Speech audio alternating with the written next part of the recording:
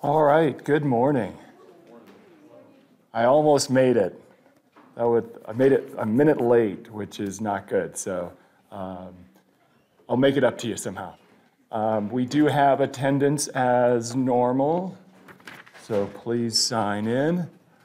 I did notice that probably about 10 or 11 of you had done a lot of the homework yesterday, so try to get ahead on that stuff. Don't wait till the weekend. You should be good in terms of completing that, or most of that. We've covered most of that material. Today we are going to do a seating chart. I apologize, the boxes to fill in are quite small. They're smaller on one sheet than the other. Not sure why. But please print your name and try to make it as legible as possible so that I know who you are.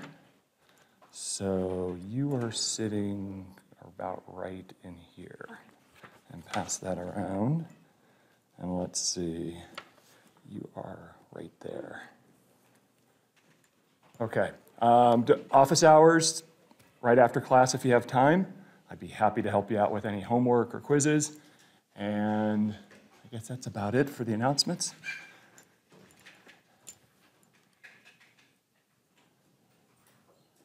See if I can get to the best part of the day. We're going to start talking about temperature scales in just a little bit. So this one might make more sense after we define temperature a little bit more. I've recently decided to freeze myself to negative 273 Celsius. My family thinks I'll die. But I think I'll be okay. Or is that 0 K? 0 Kelvin? Oh, that's almost funny. See? You never knew that chemistry, science, humor could be so much fun. All right. All right, are there any questions before we get started?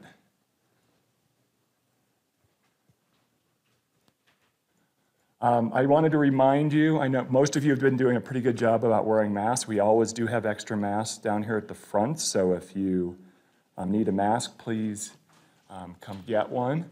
I should also say I've been wearing a face shield, which really doesn't do me any good. It does prevent me from spraying on you. So I should probably ask, are you guys comfortable with that? Because I can wear a face mask as well. I'm going to come stand right next to you. No, I'll stay up here. Okay. All right. So I think it's kind of important that you can see me, and see my expressions. Maybe you don't want to see me. I don't know, but it just seems odd for me to teach without being able to express myself. But let me know if you're not comfortable with me not wearing a face mask. Let me know, and I will wear one as well as.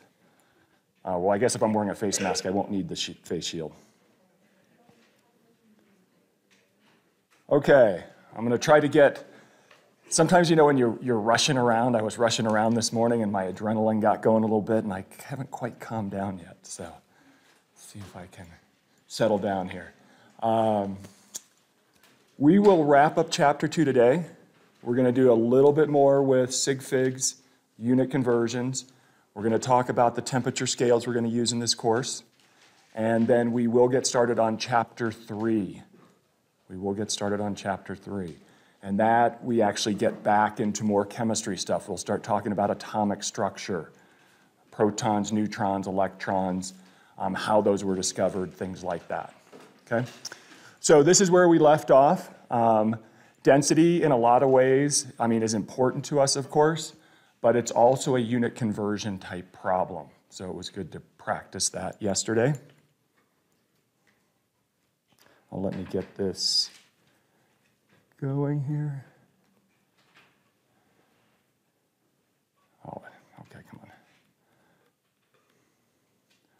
on. Okay, just to give you a feel of different densities of substances, solids and liquids tend to have relatively similar densities. Solids tend to be a little bit more dense than liquids, but they're in the same ballpark, okay?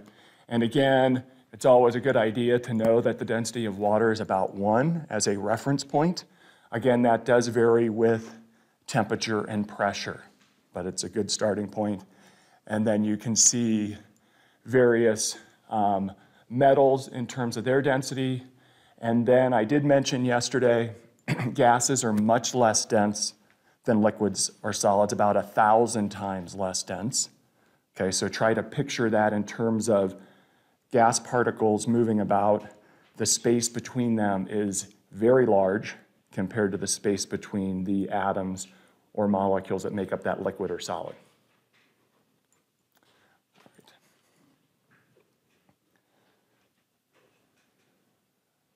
All right, so that is water. It's not labeled, but it does give you the density, so we'll assume that's water. And there's a solid with a density of 0.4 grams per milliliter. And there's a solid that has a higher density than water, and that should not surprise you. Okay? Now, one thing that is surprising is that generally solids are more dense than the liquids they come from. That is generally the case. Solids are more dense than the liquids they come from. Ice is an exception. Okay, the structure of ice is very open. There's a lot of pores through the way the water molecules come together in kind of a hexagonal arrangement, and ice happens to be less dense than liquid water, and it floats on water, as you know. But these are obviously different substances. All right, I'm not going to do this example, but I wanted to show you this. So you might want to try to work this one. This is just another density problem, but you're getting at volume in a different way. And you're getting at volume by cubic volume, okay, by taking the length times the width times height of that, well, it's actually a rectangular cube, but a cubic substance. So in this case, to get the volume, you just have to take length times width times height, 3 times 2 times 1, and I'll just go through this very quickly. Okay. And we end up with cubic centimeters in this case, and as you know, that's equivalent to a milliliter. 1 cubic centimeter is 1 milliliter. So that's our volume that cube would hold, and then we can quickly calculate the density mass per volume.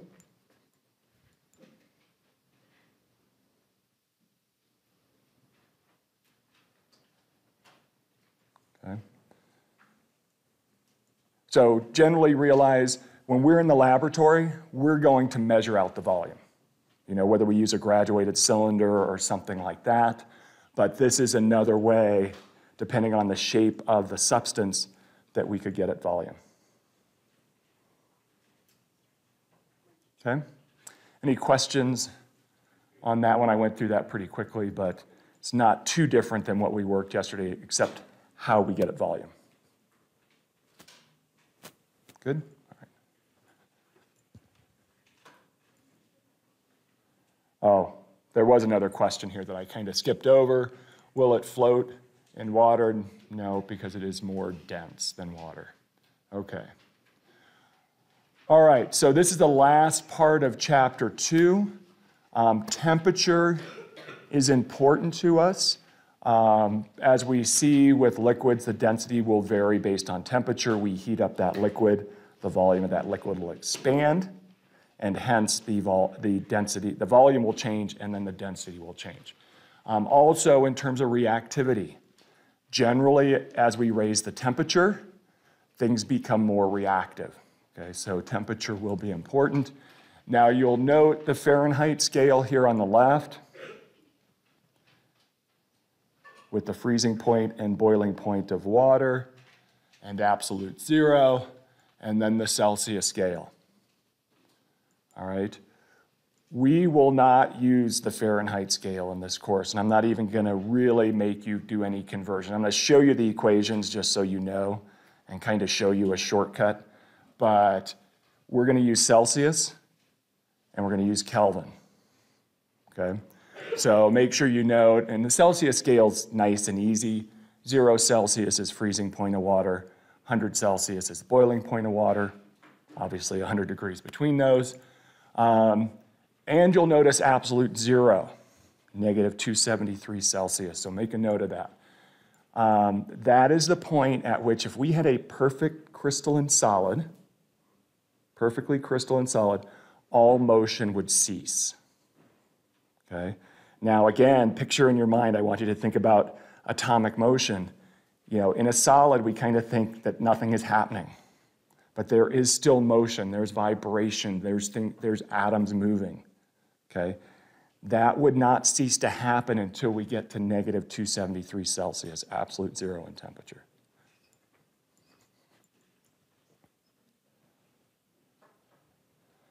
All right.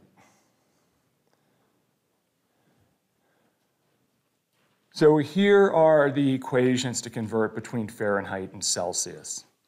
Okay? I'm not going to make you do this on a test because we're not going to use Fahrenheit. I'm just not. But let me show you a quick way, that you can do a little mental math. So say you're driving by some bank or something. It used to always be that banks had temperature on their signs.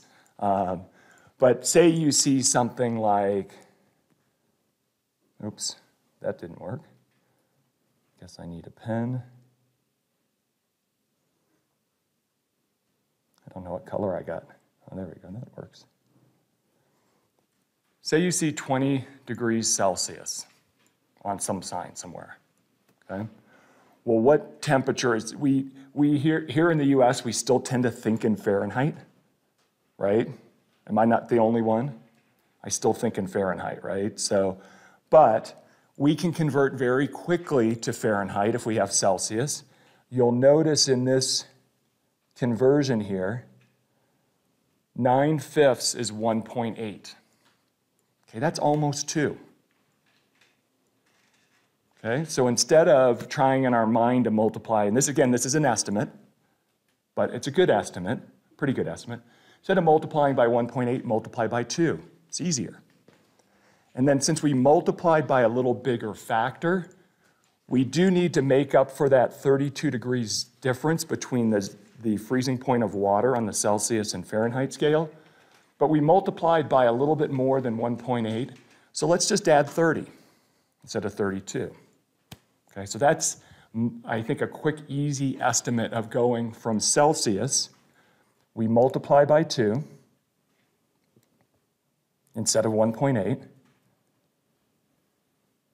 and then we add 30. That's easy to do in our heads.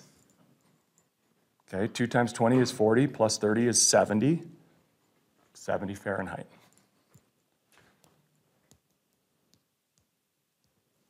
Okay, and if you do that for temperatures that, are kind of between 0 Celsius and maybe, 35 to 40 Celsius, that works pretty well. As you get larger and larger temperatures or larger and larger negative Celsius temperatures, I got to be smaller, then you'll get more deviation. But it's a good, quick estimate.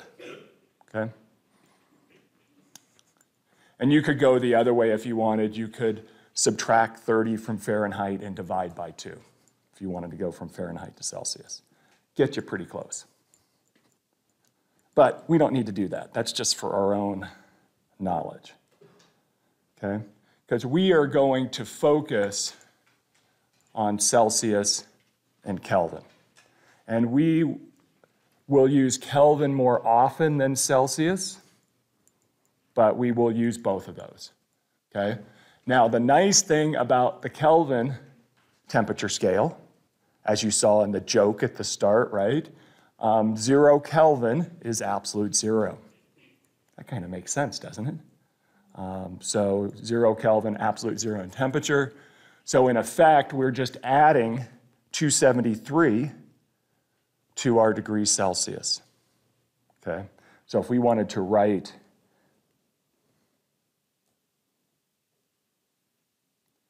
just a quick conversion between those, and that's a lot easier, isn't it? We just have to take Celsius and add 273. And so we see for the freezing point of water, 0 Celsius, add 273 Kelvin. Boiling point, 100 Celsius, add 273, 373 Kelvin. Okay. So again, in science, in chemistry, we will just use those two temperature scales, Celsius and Kelvin. Any questions? Okay, so get used to those if you're not used to Celsius and Kelvin very much. We don't need stinking Fahrenheit. All right. Oh, and one thing to point out, you may know from past courses or whatnot, it's actually 273.15. Has anybody ever seen the 273.15? Or actually for Celsius, negative 273.15 would be absolute zero. For our purposes, 273 for the math that we're going to do is going to be close enough. If you want to use 273.15, go ahead, it won't matter. Okay.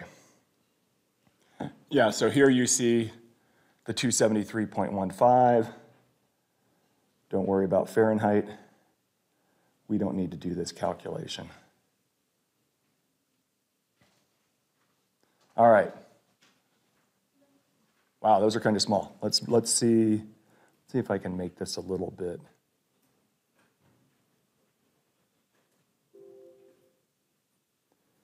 All right.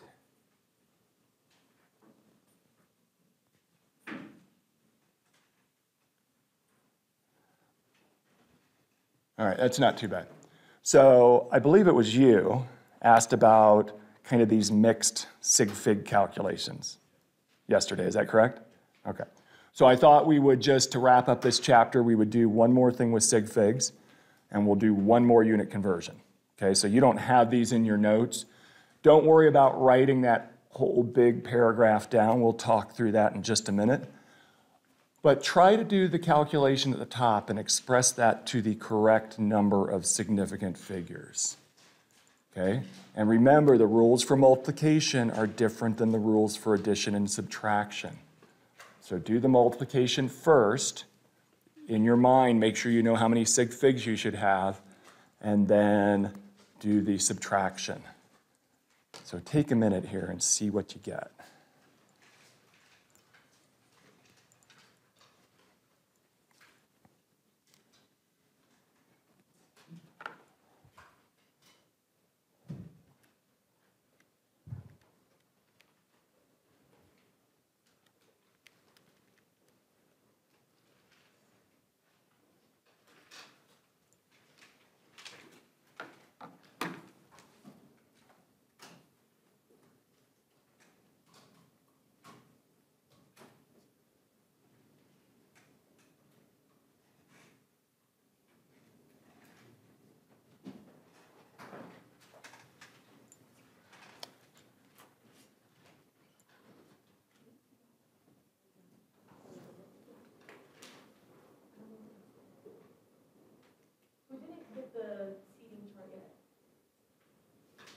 There should be a different one on this side of the room than on this side. Got it? Cool. How about the attendance sheet? That make it all the way around? Oh, you guys are good. Thank you.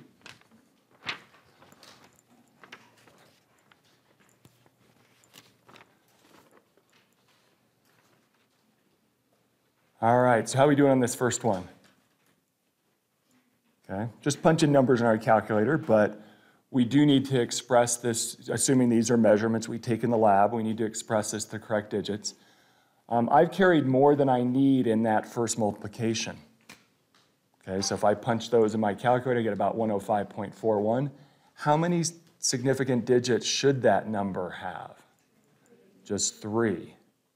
Okay, but the common rule, and I think we talked about this yesterday, is you keep the numbers in your calculator and you round the correct number at the end if it's multi-step. But we want to make a note that our last significant digit is that 5. Okay, so 105. Now we subtract, and what is the rule for subtraction? Okay, the fewest digits after the decimal point. Well, 105 doesn't have any digits after the decimal point. And 40.25 has 2. So how many do we carry in our answer? Yeah, we don't carry any digits after the decimal point in our answer. So I'm going to keep that 105.41, whatever it is, in my calculator, and now subtract 40.25. And I'll write out more digits, but I end up with 65.16. But because this number, and I will write it again, was 105 with no digits after our decimal point, we can't carry any digits after the decimal point in our answer. And this becomes 65.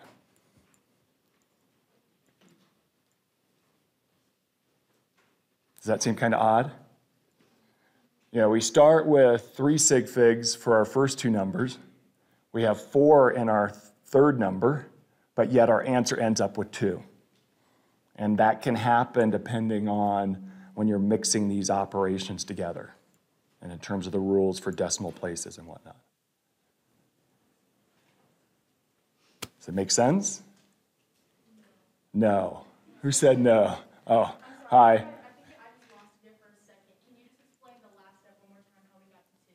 Okay.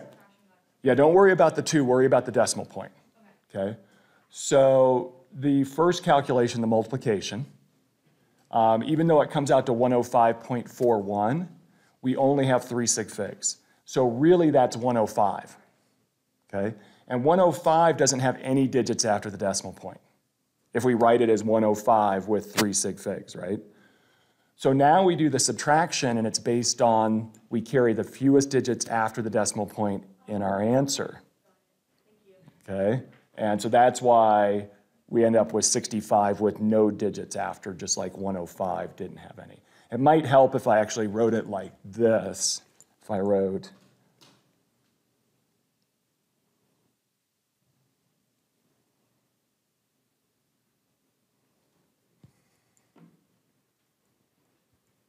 okay, and so we see 105 without any digits after, so we don't carry any digits after in our answer. Now, but you should keep the full number in your calculator and then round at the end. Okay? I don't think it'll make a difference in your answer in this case if you round it at each step, but you generally don't want to round at each step. Okay, and then let's say it was 65.7 something. Would it still be 65 or 65? You would round up. Okay, so 0.5 or larger, round up. Yes? So if it's like, again, if it's 0.5 or larger, so like let's say answer came out to 65.7, it would round up to 66? Yes. Oh, okay, thank you. Yes. Okay. Other questions? Those are kind of confusing, I'll admit it, because you have to know both rules and then you have to make sure you keep track of your significant digits along the way. Yes? Addition, the same rule too? Addition is the same as subtraction. So multiplication division is just based on the fewest number of sig figs in any number. Addition and subtraction is based on the decimal point. Okay, thank you. Okay? Anything else before we move on? Yes? So you're saying it's best to just keep the original number in your calculator when you're doing calculations? Yes. Also keep in mind that you have the significant figures for one. Okay. Yeah. Some of the, I think on the quiz, like the practice thing that you had us do, was saying to not round until the very end. So it was Right. confusing with the instructions versus what you're actually supposed to do. Okay, yes, I think I'm saying this because I kept the 105.41 in my calculator, even though I knew it's just 105, and that's just to keep track of your sig figs, and then you round at the end. Does that make sense? Okay. You know, for most, I would say, for a lot of the calculations we do, if you rounded at each step, you'll probably be fine. But you can introduce errors if you round at each step of a multi-step calculation. Okay? All right, are we good with this one before we move on? All right, lots of good questions. But hopefully that cleared up some stuff. All right, let me zoom out a little bit here if I can find my cursor. All right, that's a little bit small, but let me read this if you can't see it from the back. I found this, I don't know if I found this a couple years ago, but Elon Musk put this thing out that, we could power the entire US with solar, which actually is not true because we don't have solar all day long. But just by putting solar panels in Northwest Texas. What good is Northwest Texas anyway? Might as well cover it in solar panels. Sorry if you're from Northwest Texas. I was trying to be funny.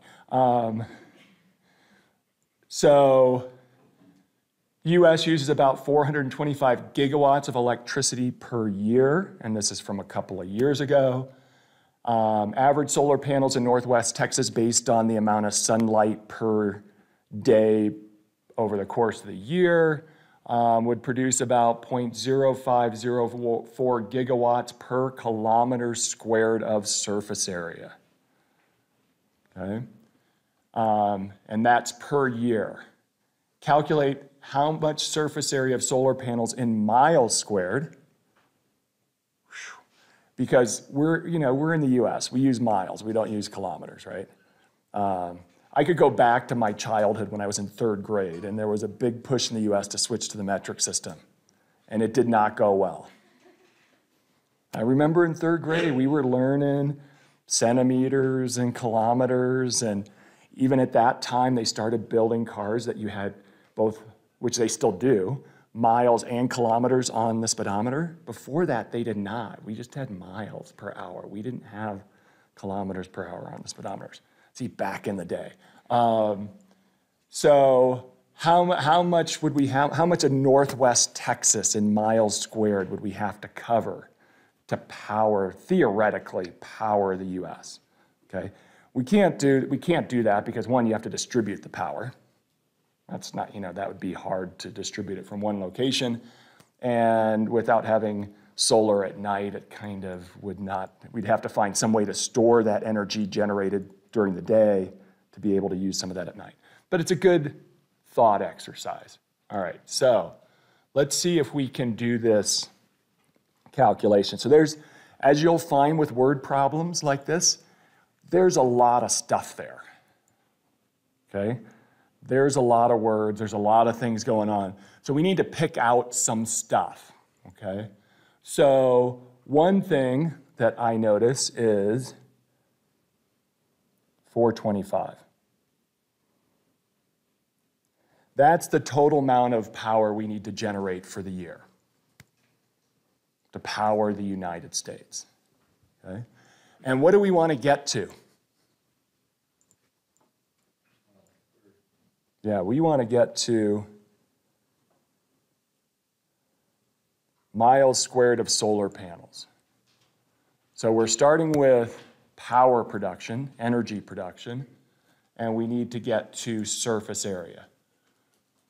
So what conversion factor allows me to link between the energy need, that gigawatts, and surface area? Is there a conversion factor that'll allow me to get there? Yes.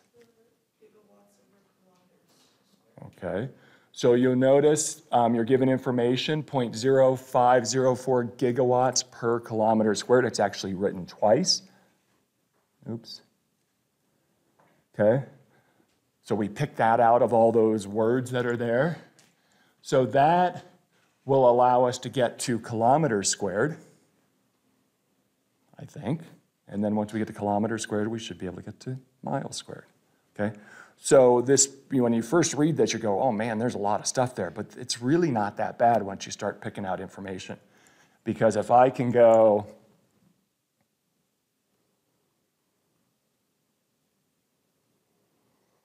kilometers squared per gigawatt, and that information is given right in the problem, and then you're also given the conversion from miles to kilometers. So once we have that, we should be able to convert that.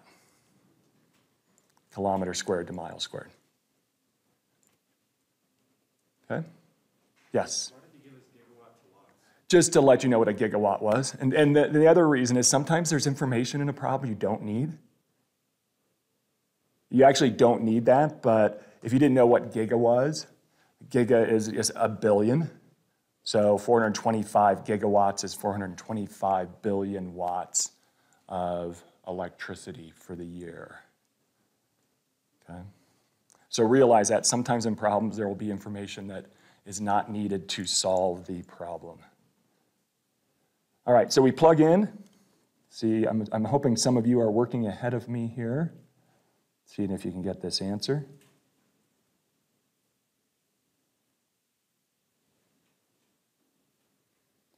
Check your units.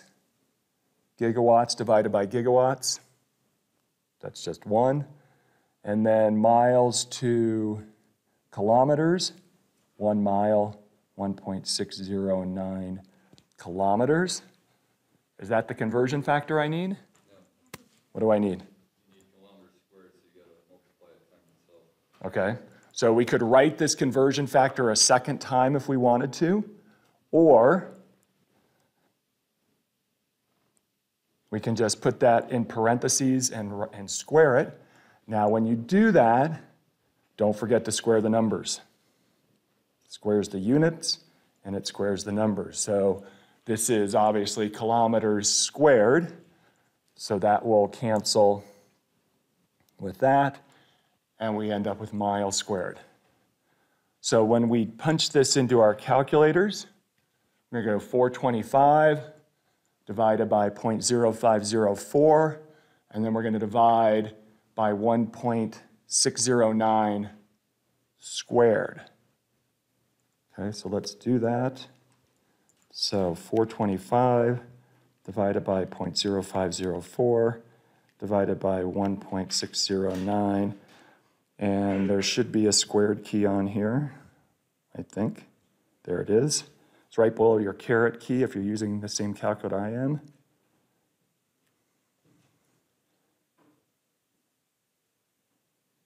And what did you guys get? I hope I did not strike punch this in right. Is it 3,200? Let me try this again. 3257, but if you go to 6 figs, then it's going to be 3260. Okay. So 3,257. And how many sig figs do we have? 3. Okay, so in terms of the correct sig fig, so this is 3257. And my pen is not writing there for some reason. Interesting. Oh, there it goes. Huh. I've got to find where my pen it will decide that it's going to write. Oh, technology, it's wonderful. Okay.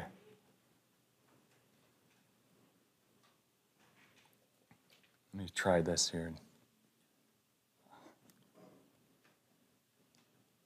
Don't know what's going on. All right, try this again.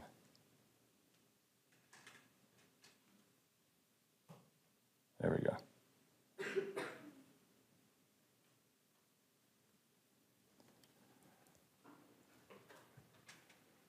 Okay, now, so to 3 sig figs, we really need to use scientific notation.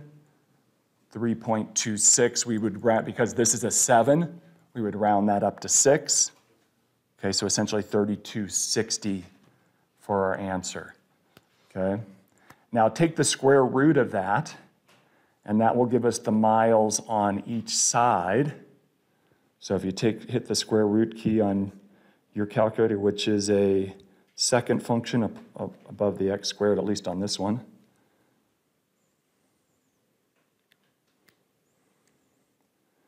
Get about 57.1 miles. Okay, so if you take the square root of this,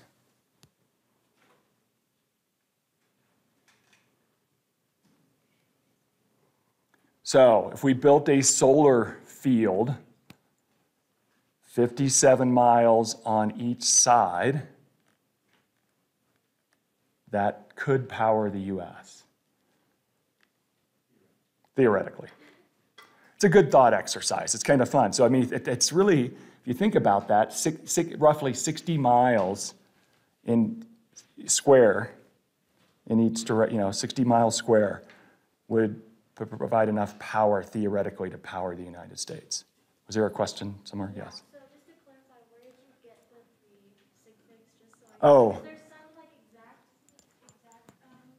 numbers that we don't use for sig figs? Right. There are actually no exact ones in here. We start with 425, so that's 3. You're given this number, you would assume that's not exact in terms of what, a kilometer squared of solar panels could generate. So that has 3 sig figs, 5, 0, and 4. Okay, that's a captive 0, so that counts. Leading zeros do not, so that's 3. And then this has, we probably could express this one to more, but at least given the problem, it had 4, which is more than our other 2 numbers, so that's fine. Okay. All right. Other questions before we move on? Is that kind of fun? No? It's kind of, you look at problems like that, and you might not be interested in that, but it's kind of fun sometimes to do little thought experiments, and clearly Elon Musk was doing that here. He knows that this is not reality, but it does kind of open your mind and go, is that really all we need? 60 square miles, 60 square, that's, 3,260 square miles, but 60 miles on each side. That's it? I mean, it doesn't seem like very much to me, but again, there's a lot that's, again, only theoretical, but it's kind of fun. Gosh, that'll wake you up. All right, that is chapter 2. So we are moving right along just to, the first chapter was very quick, okay? This chapter 2, is mostly math, okay? We will do a lot more than math in this course, but we have to at least lay the ground rules, so that's done. So let's actually get back into some chemistry. Again, make sure you realize that the notes are, at least partial notes are posted for you in Achieve, if you'd like to use those. I did add a few more of kind of more informational slides in here yesterday that you won't have, but it's more just to kind of give you some more background information. Okay, so let's go back to our...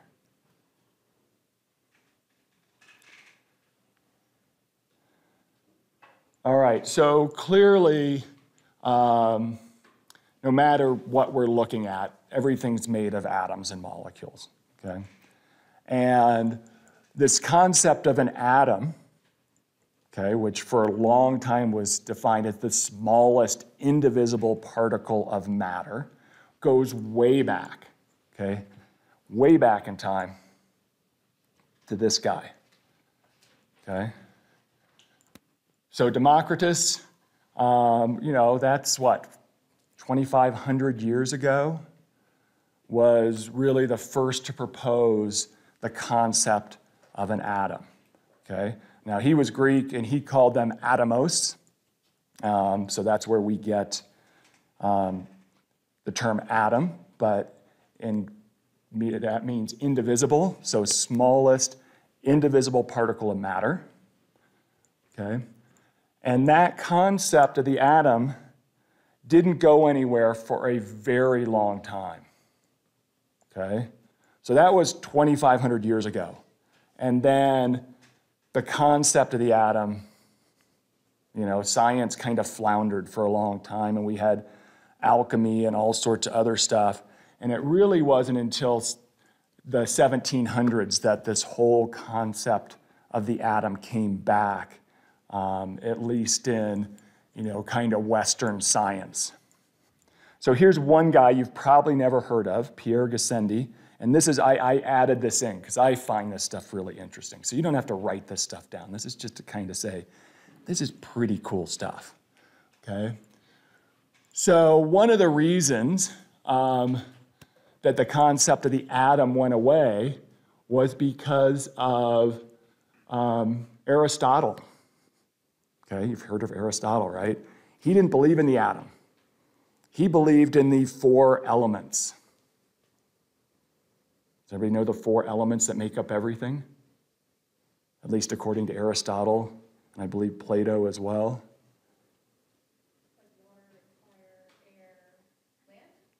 Earth, fire, air, and water. Yes, you got it. So they said earth, fire, air, water makes up everything. Okay?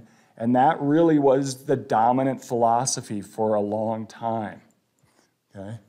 And then the other issue was that for whatever reason, it didn't coincide, the concept of the atom did not coincide with religion. Go figure. So in Paris, you could be killed for opposing Aristotle. Okay, so you couldn't talk about atoms because that went against that philosophy. So weird stuff. But even with this decree in place, there were some brave scientists out there, including Gassendi. So just to show you kind of a cool experiment here, he was a priest, which I guess helped him because kind of to get that religion science thing to work out a little bit. He was able to revive the concept of the atom and reconcile it with Christianity. And he was one of the first, I guess maybe the first, to propose this concept of a molecule. Okay, so we have these smallest indivisible particles of matter, and they can come together to form a molecule. So that's pretty cool. This scary looking guy, Daniel Sennert.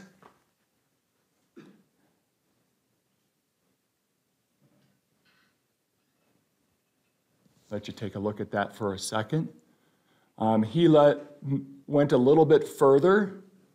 He proposed that they knew about some elements, but the simplest atoms were those of the elements, and that anything that is not an atom is bonded atoms together. So again, he went beyond and he talked about bonding atoms together. He did some really cool experiments to kind of show the existence of atoms. He showed that atoms must be really small.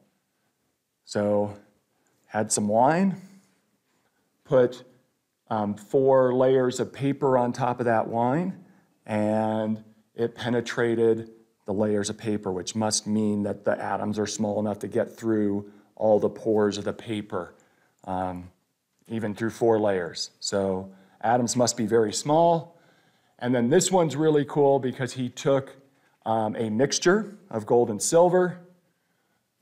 Silver dissolves in nitric acid, gold does not. And then he was able to separate those 2 components of the mixture. Okay? And he essentially was saying that atoms of one element are different from atoms of another element. Okay? And this is going way back. This is back in the late 1500s, early 1600s. That he is proposing silver atoms are different than gold atoms, and we can separate them. And one more, just to kind of show you some of the early days that this guy was mentioned in your book, Lavoisier. He is kind of considered the father of modern chemistry. His career was cut short. Does anybody know the story about Lavoisier? He was from France. He also, I guess, had a job as a tax collector of some sort. And during the French Revolution, that did not go over very well.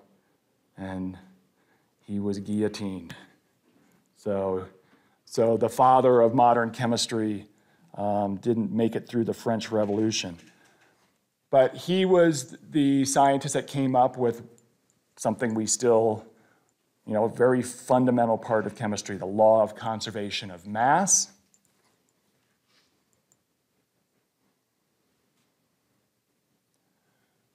Okay, mass is conserved, matter is neither created nor destroyed.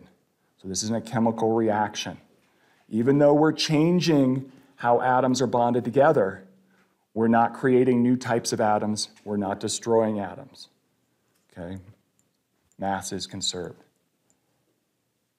Okay, and we did a little bit in chapter 1 about laws and theories.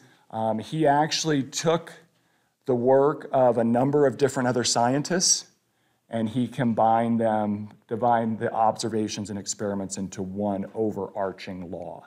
And it's a law that still holds to this day.